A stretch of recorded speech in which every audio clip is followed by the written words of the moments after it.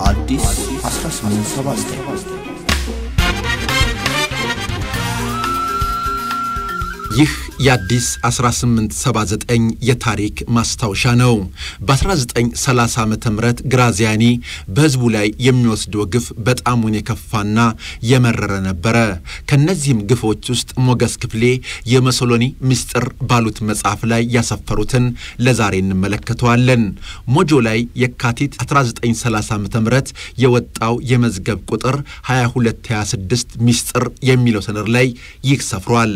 በሞጆ ከተማ በሚስጥር ሽፍቶችን ስለማስገደል ይላል ሚስጥራዊው ሰነድ። ሲቀጥልም ከራስ ደስታ ዳምጠው ጦር ጋር ሆነው በኢጣሊያ መንግስት ላይ አደጋ እየጣሉ ያስቸገሩት ሊበንቱ ለበቲ ከሃሊዋ ኬኔ ተክለ ብርሃን ገብረ ማርያም ሳህሌ ወልደ ጻድቅና አበበ ገብረ ኢየሱስን በጥይት ተደብድበው ተገድለዋል። በኢጣሊያ ጦር ላይ አደጋ ለመጣል ሲሞክሩ የነበሩት አሊመር ገብረ ኢየሱስ ወልዴ ታመነ አባ ጉታ ብሩና ገብረ ማርያም መሰረትን አይናቸው ያየ በጥይት የተደበደቡ ወደ ገደል እንዲወረወሩ ተደርጓል። ሌሎች 5 ከኢጣሊያ መንግስት ጋር እንሰራለን በማለት ወሬ የሚያመላልሱትን ደስታ ቀጭኔ ዋቅጅራ ሀብተ ሚካኤልና እሸት የተባሉትን ጭንቅላታቸው በጥይት መተን በራሳቸው ሰዎች ወደ ገደል እንዲጣሉ አድርገናል። ሌሎችንም ከራስ ደስታ ዳምጠው ጋር አብረው ሊወጉን ያሉትን በጠቅላላ 25 ሰዎች ላይ የሞት ቅጣት ወስደናል። ቅጣቱም በጥይት ደብድቦ መግደል ሲሆን የገደልናቸውም በራሳቸው ዜጎች ስለተፈረደባቸው ነው። ዋና አዛዥ አርሜኪ ሚስኪ የምስራቃዊ የምድር ባቡር አዛዥ ይላል። ግራዚያኒ በ1930 በየካቲት ወር የሚቸኩል ሂያጅ ቴሌግራም የሚል መልእክት ለክቡር ናዚ ጄኔራል ሚስጥራዊ ማለት ላከ። የምክር ቤቱ መዝገብ ቁጥር 10530 የግል ጉዳይ በቁጥር 2646 ባስተላለፉልኝ ቴሌግራም አንዳንድ መኳንንቶችና ደንበኛ የሆኑ የጦር ወታደሮች የነበሩት ክቡርነቶ ዘንድ መገኘታቸውን አስታውቀውኛል። አሁን አደራ የምለው ከነዚህ ሰዎች አንድም ሳይቀር በፍጥነት በጥይት እንዲደበደቡ አዝዣለሁ። ጨርሶ የማጥፋው ሰዓት ደርሷል። ህይወቴን ለማጥፋት አደጋ የጣሉብኝን ሰዎች በቁም ነገር ባልቆጥራቸውም ምንም ጊዜ ቢሆን ኢጣሊያ እንደተደፈረች ያስገነዘበናል። በማነህ በያለበት በሰፊው መረት ተደርጎላቸው የነበሩት ሁሉም የኢትዮጵያ መኳንንቶች ነበሩ።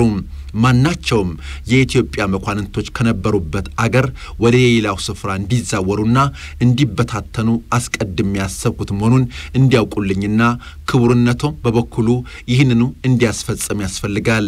ከነዚህም ሰዎች የመልቀቂያውና የመገላጊያው ጊዜ ካሁን የበለጠ አጋጣይ ምክንያት እንደማይኖር ማወቅ ነው።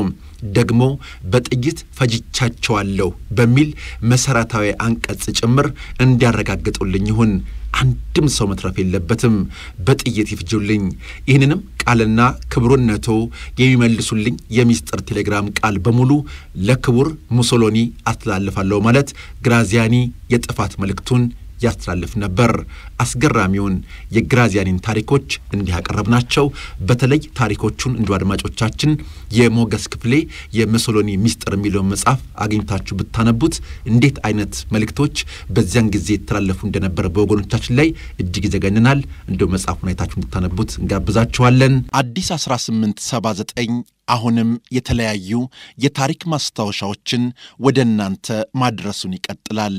ውድ ቤተሰቦቻችን በወዳጅነት እንቀጥል፣ በአብሮነት እንዝለቅ። ታሪካችንን ያወቅን ትውልድ ተሻጋሪ ታሪክ እንስራ። ይህ ነው ሀገርን ወገንን የሚያኮራ። ዝግጅቱን አድምጠው አስተያየቶን ይስጡን። ከልብ እናመሰግናለን። ኩሉ አመክሩ ወዘሰናይ አጽንዑ፣ ሁሉን ፈትኑ መልካሙን የሚያዙ። አዲስ 1879